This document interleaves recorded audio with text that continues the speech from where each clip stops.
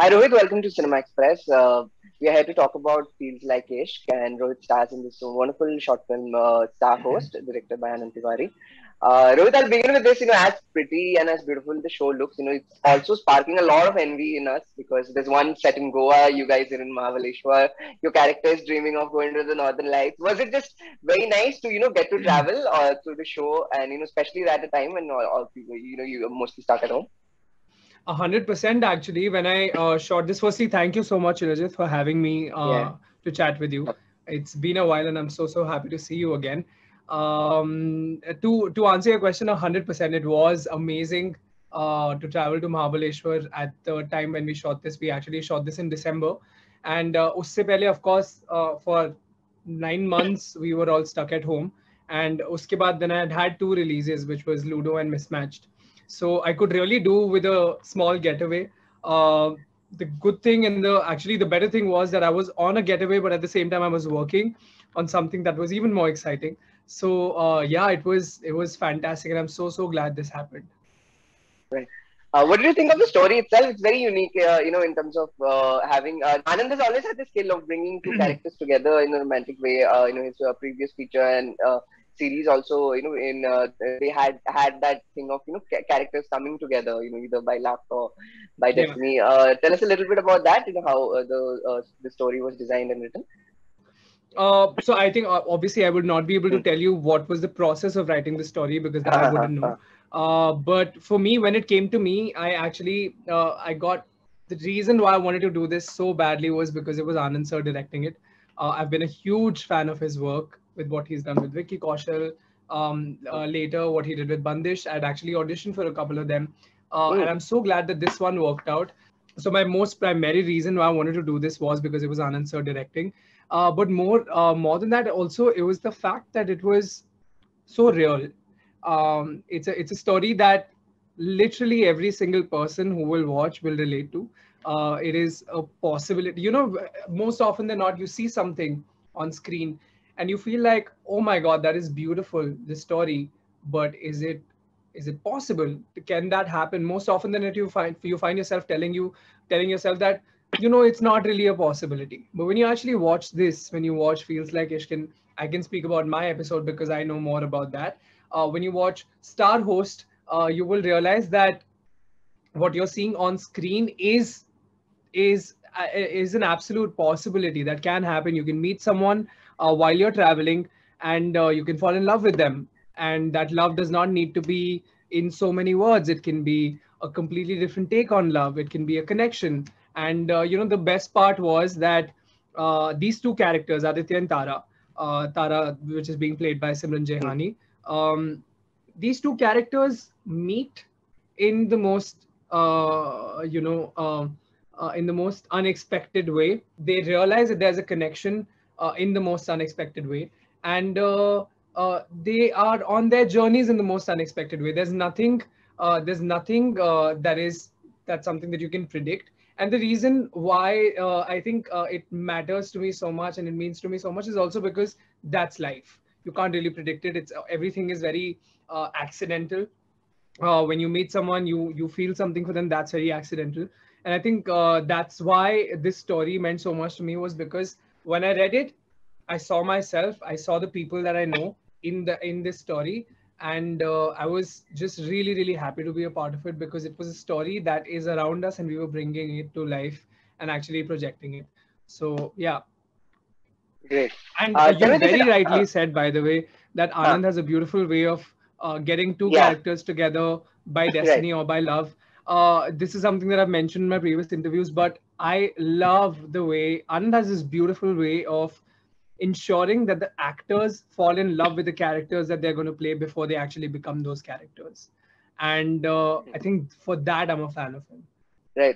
It also made me think, with our getaway culture and the B&Bs, the sort of distance between hosts and guests, which was earlier the hospitality industry, which is so formal, and it has shrunk because people let out. They have villas and places, and they let out, Yeah. and it's gotten into it's a very interesting dynamic to explore, between a host who's trying his best, to make the character feel comfortable in a general sense, but also eventually, getting to understand each other and forging a connection that, Aditya and Tara do.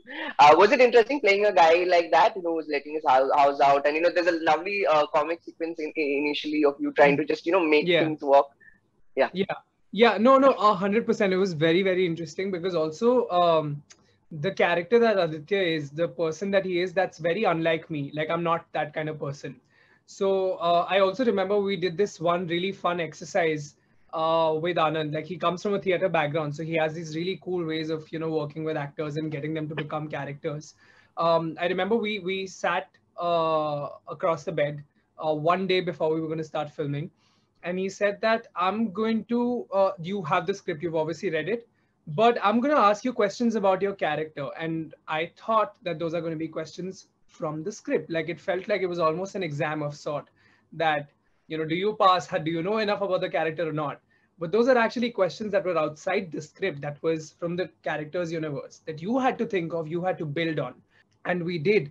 And that was a 2 hour long whatever workshop. By the end of it, I actually realized that I'd become the character, because the way I was talking, the way I sat was very, very different than what I would do. My approach to everything was very different. The story that I had in my mind was very, very different.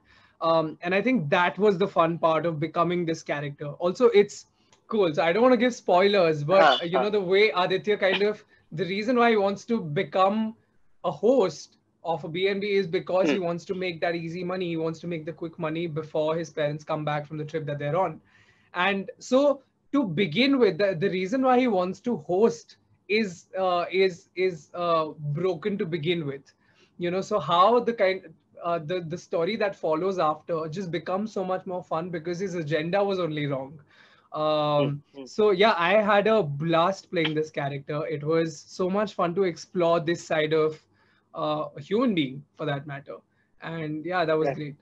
Good. Of course, last 2 years have been crazy. But how much do you enjoy traveling? And do you like your character? Do you have a place that you've been meaning to go for a long time?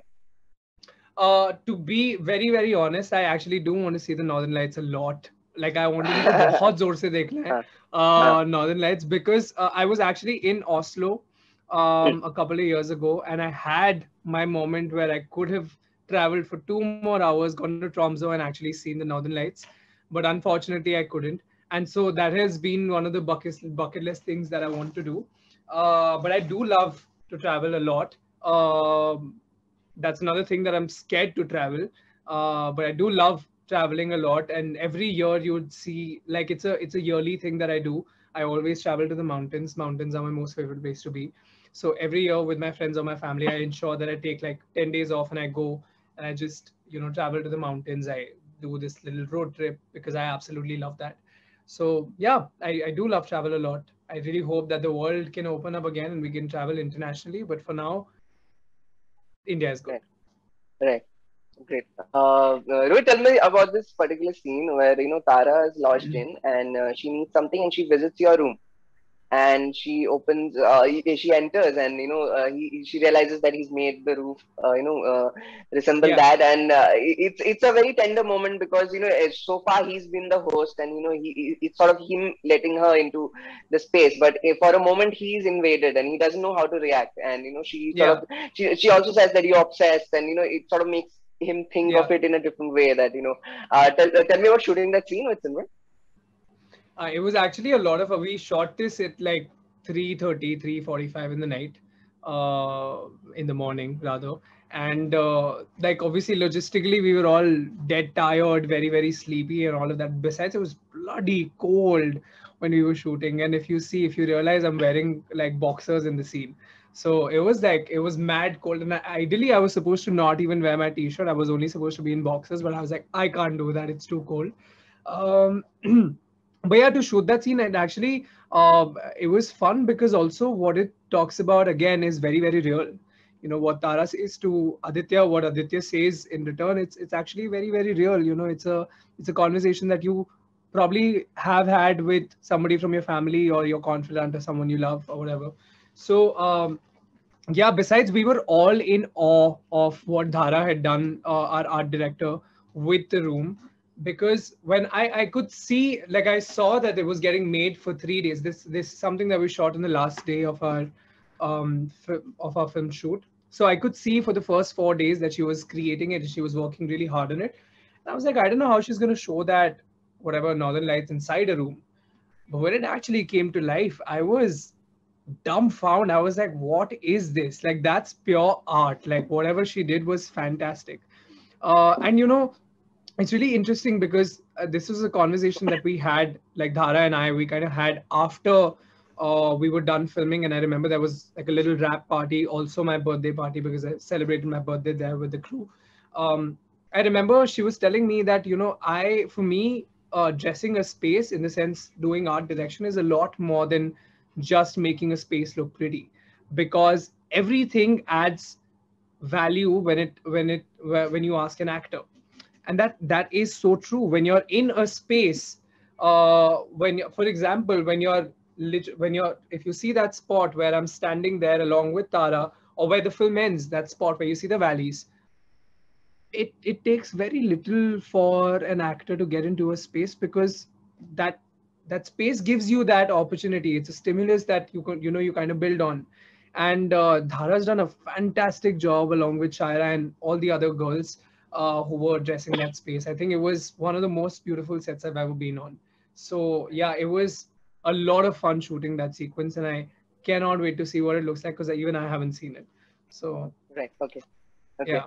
Rohit, tell me this, and as I was watching all the films, and it made me reflect of how the pandemic itself, and it sort of affected all aspects of our life. One of them being romance and intimacy as well. From minor things of how you interact with people to even dating, going out, things like that. Has Yeah. been started.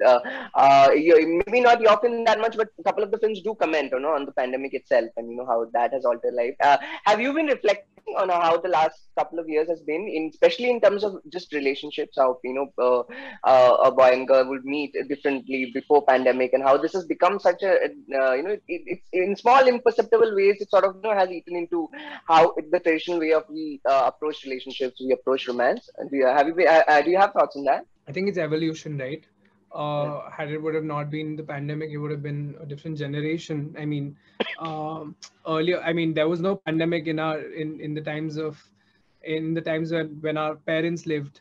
It was a different time where a boy and a girl met not on a dating site or a dating app, but they met through people or wherever they went or whatever, and that still happens. So there's evolution that happens with the time that goes by. uh, in my opinion, honestly, I haven't really explored dating at all in the pandemic, in the entire phase that we've been in the pandemic. I've been very focused on work. When we got into a pandemic, I was already with someone.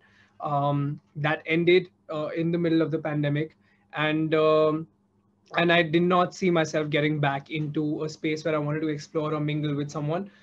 Before that, of course, it was very, very different. The whole idea of intimacy was very different.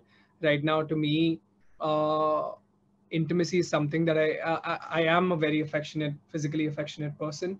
Uh, I like I like the touch. I like hugs a lot, and that's obviously been very, very difficult. And I don't mean that necessarily in just a romantic way. It's also platonic. Like, I love cuddling and being with my friends and physically being with them, but that's not possible right now. So 100% it has affected. And funny part, um, some time ago, I met my friends after a really long time, Hmm. and where obviously we've all got the virus, so we know that we're safe. Besides, we were also vaccinated, so we did. When we met, we knew that we're all safe, but somehow my natural instinct wasn't to go and hug them. It was to kind of maintain some sort of distance, which to me I reflected on much later when I got back home. I thought about it, and it really made me wonder that Hmm. that is such Hmm. a weird thing. I crave hugs, but when I could actually hug a person, I chose to not. So 100% pandemic has messed up a lot of things. Not very happy about that, but hopefully things will open up. World will be a better place to be in. The virus will not exist, and we'll be able to hug people again. Lovely thought. Rohit, I'll end with this. And I mean this as a compliment. You play characters who have a natural vulnerability to them. It might be an arc in the story, may not, but you feel that. And for the longest time, we had this image of the Hindi film hero as someone who's unfallible and who's strong and so much. But with love stories, especially, whether it's male characters, female characters, vulnerability is such a wonderful aspect to explore. With characters along with their strengths, along with who they are and what they become. Does this come naturally to you, or do you think it's characters who you get approached for are written that way? And is this a dynamic you work on, or do you think about when approaching a character? I think it just makes the character real, right? I would Hmm. the characters that I am approached for, or let's say I audition for, and then later I get offered. If I'm reading a character that is not vulnerable, is very macho, very like I don't cry, mard ko dard nahi hota types. I Yeah. don't think that would speak to me because it's not real. Uh, Funnily enough, I've seen my father cry a lot when I was a child, and I thought he was the most manly man I ever knew. And the fact that he had, I think it's brave to be vulnerable. I think it's very, very brave to be articulate of what you're thinking, what you're feeling. It's a brave thing to cry. And I take pride in that. I do love a good cry session because it just helps me feel better. And why not, right? So I think when I'm doing characters, when you rightly said that, there's a natural sort of vulnerability to the characters. I think it's also because those characters speak to me the most. Um, it's because those are the characters that I get inclined towards because they're not afraid. Uh, and yeah, I think I it's not a thing that I'm looking for when I'm reading a script. It's just something that uh, is very underlined. It's very underlying. It's something that just exists, and the reason I think that that's one of the most important reasons why I get attracted to those kind of characters is because they just feel really real. They feel like they don't feel pretentious. They feel like people who actually would exist. So yeah, Great, great. that's that. Lovely. Thank you so much, Rohit. That's some wonderful insights into your process and the kind of work that you love doing. All the best for Feels Like Ishq. I hope it gets watched widely and loved widely. Thank you so much. Thank you. All Thank the you so best, man. much, Shilajit. Yes, Thank this you. was great chatting with you as always. Please take care, and I will hopefully see you soon. Yeah, you too.